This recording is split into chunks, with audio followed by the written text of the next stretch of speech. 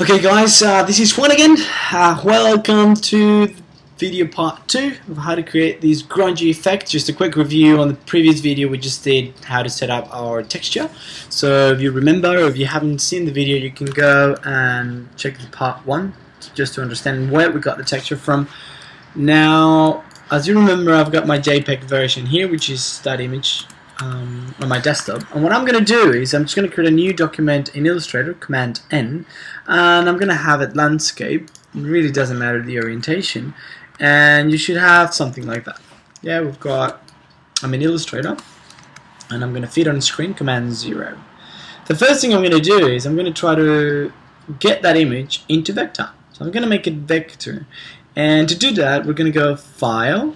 I want you to go to the Place option, so Place, and go and find your JPEG image.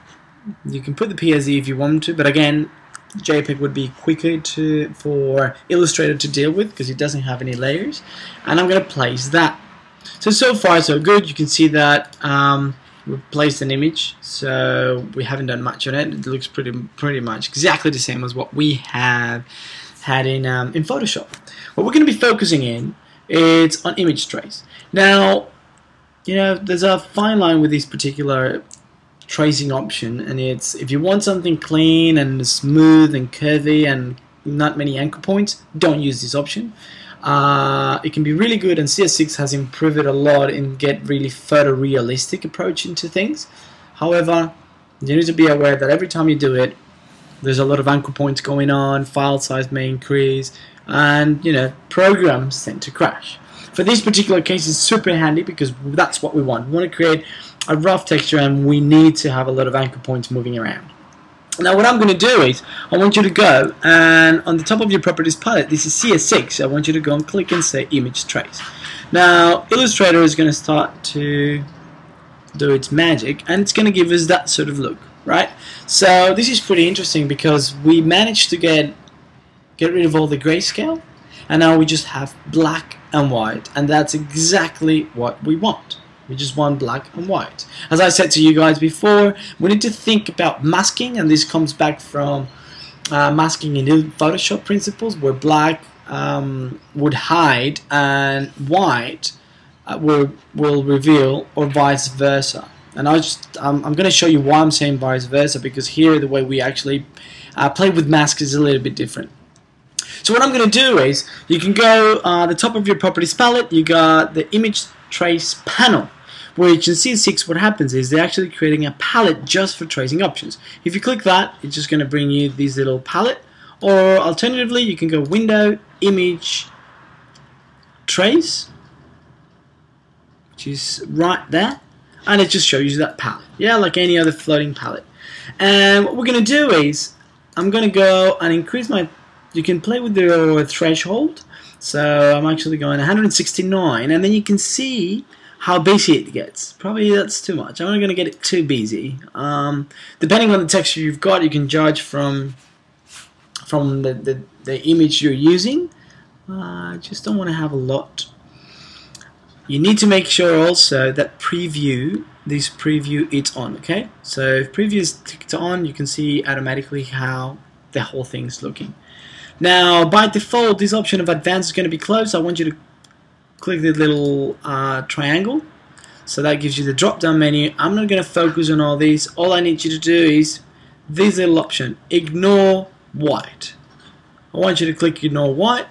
And again, Illustrator starts to do its magic. And basically what we want to do is, we don't want Illustrator to create shapes where it's white. We just want to have shapes on the black areas. And that's obviously going to help us to deal with less shapes and just pretty much get the information we need, yeah, which is black. But I'm going to show you there's a little bit of a problem, not a problem, there's something we need to be aware with this. Now I'm going to close that, and if you go Command Y, you can see that really we don't have the shapes themselves. This is just a preview, guys. This is not the vector shapes themselves. You can see that there's no shapes there. Now to make them shapes, to make these ones shapes, all you need to do is top properties palette, and there's a button right there that's just expand. What that's going to do, it's going to expand all that preview into vectors. Every single dot is a vector, and that would have, the more you have, the bigger the file size would be, as you probably imagine. This one, I think it'll be okay. And now what I'll do is, I'm just going to select this image, and there's a problem, or not a problem, something we need to be aware. As soon as you click, you can see that it doesn't recognize the color. It actually gives you a little bit of a question mark. And that is because this shape, even though we said ignore white, and you can see that when I click there, it doesn't select anything, still has some transparent shapes. If I go Command Y to see my outlines, you can see that it's got a little border, even though we don't see it there. So what I want you to do is I want you to go to your magic wand, just there, and as soon as I want you to click on it, so where that line is, where the transparency is, and you can see that it's selecting all those pixels. Now what do you think I'm going to do with them? Correct, I'm going to delete that stuff. And the reason why I'm going to delete it is because now when I click on it, you can see that it selects the color black. That's exactly what I need. I don't want to deal with shapes that are transparent. I don't want to deal with loosen up, anchor points, and now this is a healthy texture to play with. So I'm going to resize that, and I'm going to put it on the side. What I'll do is, using the type tool, T is the shortcut, I'm going to go and type grunge. And I'm assuming you know how to resize, so just shift to keep it proportionate. I'm going to center, and I'm going to put it somewhere there. And using my typeface, I'm using Myriad Pro. I'm going to use some bold style. Very nice, bold kind of thing. The reason why I'm using Myriad now is because I'm assuming that if you're using Illustrator, most of you guys, or everyone would have it. So it's pretty cool if you want to try to follow these like as what I'm doing. You don't have to. Just try to make it a little bit thicker, the typeface, so it doesn't look too crazy town. Okay, cool. So I'm just gonna actually break this into 3 videos, just in terms of length and YouTube kind of settings. If it's too long, I'm not going to be able to upload it. So this is the end of video number 2. So please join me to video number 3, where actually we can start to make the opacity mask. So hopefully you enjoyed this brief one, and then on the next one I'll show you all the magic.